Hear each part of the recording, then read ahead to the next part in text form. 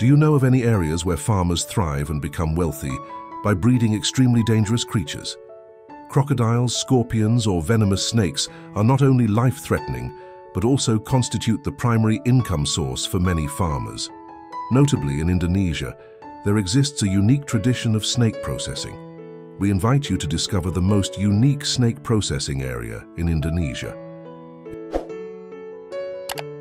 In a small village in the West Java province of Indonesia, traditional snake slaughterhouses have been developed, producing snake meat and skins. Traditional snake skin factories churn out hundreds of snake skins daily, serving as a crucial livelihood source for the local populace. Snake skin serves as the primary raw material for various products such as bags, shoes, wallets, and belts.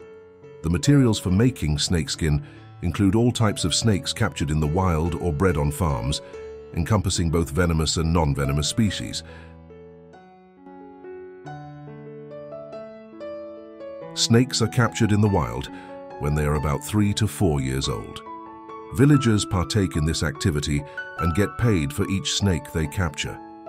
Organized groups of fishermen often lay traps, nets, and hooks in forests and grasslands, targeting both adult pythons and other smaller snakes. Some areas also cultivate snake farms to supply raw materials to processing facilities.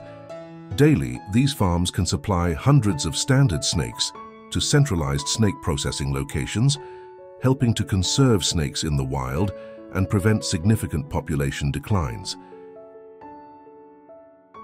At centralized snake processing facilities, snakes are sorted by size and type. Larger snakes fetch a higher price. They are then placed into large containers or tanks filled with water, because this method results in a large number of snakes dying without pain during the slaughter process. Each snake's skin is separated from its meat. All these steps are manually performed by the locals. The skin must be clean and undamaged to ensure quality. After separation, the snake skin is cleaned and then placed in the drying and storage area before merchants come to purchase. When these snakeskin panels reach Western fashion houses, their prices can soar up to $4,000 each. The high prices and profits have enticed many localities to engage in the snake processing industry, thereby generating a significant number of jobs for Indonesian workers. The snake farming industry employs approximately 175,000 workers and around 15,000 snake catchers. This is considered the largest raw material processing and supply region. After processing, snake meat is utilized as food and can be sold at local markets. Local residents consume snake meat for similar reasons to other meats, namely to provide essential protein for the body. Not only is snake skin highly valued, but Indonesians also process snakes by drying them whole. They coil each snake's body into a circle and place it in an oven to dry. After one day, the snakes become dry and hard. This is the primary ingredient used in Eastern medicine and is primarily exported to the Chinese market. Dried snakes have been utilized in many traditional medicine methods worldwide. They are deemed beneficial for regulating blood circulation and are also used to treat conditions like Aral-Gear syndrome. Perhaps everyone knows that snake venom plays a crucial role in modern medicine, but few are aware that snake bile is also considered an important component in traditional medicine,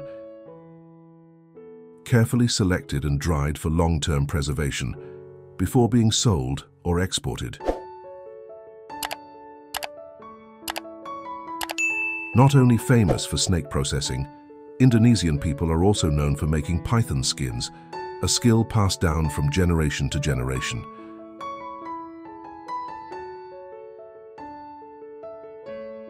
Adult pythons can weigh up to 200 dalderby and live freely in forests where local people hunt them, because each python skin is much more valuable than a typical snake skin. At python skin processing facilities, work is mainly done by hand. After the pythons are deceased, water is pumped into their bodies to facilitate the skin separation process. Every step is meticulously carried out primarily by experienced individuals. After separation, python skins are placed into a drying oven and eventually dyed according to the desired style and shape of the final product. Each large python skin can sell for $10,000. thus attracting a lot of local workers. If you've enjoyed exploring these ideas with us and want to stay updated on the latest content, don't forget to hit that like button, share this video with friends and family who might also find it interesting, and subscribe to our channel. Your support helps us to continue creating engaging content and keeps you connected with the latest trends, ideas, and innovations. Thank you for watching.